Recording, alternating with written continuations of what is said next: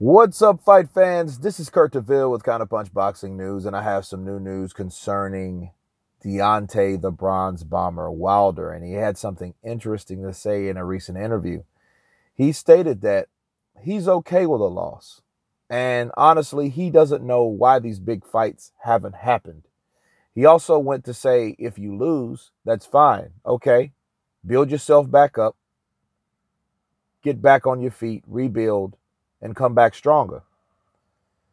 And he used Dominic Breazeale as a perfect example. He said, look at Dominic Breazeale. Dominic Breazeale is a fighter that lost to Joshua once. Now he's built himself back up by fighting tough challengers, and now he's back again for a title shot. So that's a perfect example of somebody building themselves back up. Now, for Deontay Wilder, that is absolutely 100% true. That's what it's about. I feel that you can lose and get back up. I think losses define fighters, honestly. It gives them another trial. It gives them another tribulation. It gives them a sense of humbleness because they know there has been someone that was able to defeat them on this particular night or this particular day, okay? And it takes a stronger person to understand that, to rebuild, to have the desire, to know that they're not perfect, that record's not perfect, because no one's perfect, essentially, and get back in there and come back stronger, and correct what the mistakes you made that night. If it was because of carelessness, and the carelessness coming from arrogance or not respecting your opponent or underestimating your opponent, cool. But you do come back and you do overcome those things, and that is that. So yes, I agree on that. However, the politics behind the thing is what he mentioned second, was with he doesn't know why the fights haven't happened. Look, the fights haven't happened because of the things I previously mentioned. Arrogance, greed,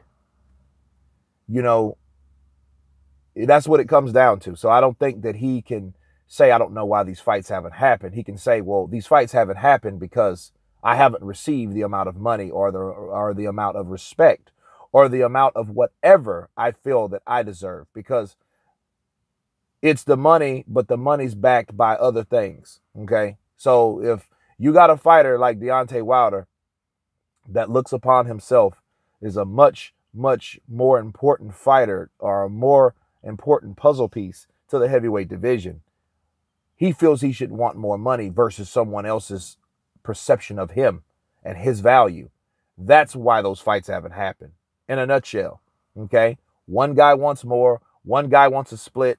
The other guy wants to give you a certain amount of money that a lot of people don't feel that you're worth, and you feel otherwise. That's why that fight hasn't happened. Now, in this article, he went to say, and they mentioned Luis Ortiz, and he said, well, why not? And Tyson Fury wants to fight him in March. Anthony Joshua, if the fight between those two guys don't work. The funny thing about that, if Deontay Wilder doesn't fight Anthony Joshua later this year, Deontay Wilder will fight Luis Ortiz for the second time. So that will leave Anthony Joshua somewhere with either White or some other opponent, simply because Joshua wanted Luis Ortiz for himself. That's what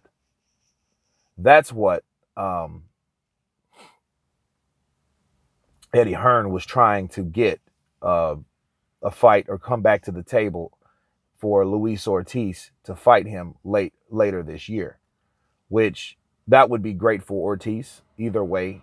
Ortiz is in a good position. He, of course, would be in a better position with fighting Joshua because he's already fought Wilder. Okay, he's got 500,000, and regardless of how he feels, he can beat or who's easier, he will make more money with Anthony Joshua, and this is prize fighting at the end of the day, and that's what he should do. But back to Deontay. Deontay is a person that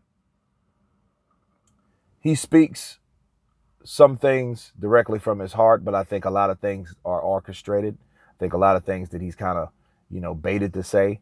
But it's great that he does say those things, because he's setting the platform once again, if he does, or a cushion rather, that if he does take a loss, he knows, well, hey, I can pick myself back up, like I stated, like I've been preaching, like I speak it, believe it, receive it. I can now come back, save face, and rebuild, and fight for another title, or, get that rematch, because he's in a good position anyway. Because if he fights Joshua, it's going to be 2 fights. It's not going to be 1 fight, maybe. Or if we get 1 fight, that would be probably shitty for him if he loses. Only if he loses, though. But if he does lose, he would have to do exactly what he said other people has done, like Dominic Brazil. You know what I'm saying? So he would know firsthand on how it's like to build himself back up. So then we will see if he really believes the words that he's saying, because then he will do them and put in work and show people what he meant when he said in this article. But anyway, that's my counterpunch on this concerning Deontay Wilder's interview. I'll leave the article below, let you guys check it out. Of course, please subscribe. And you guys been counterpunched. Peace.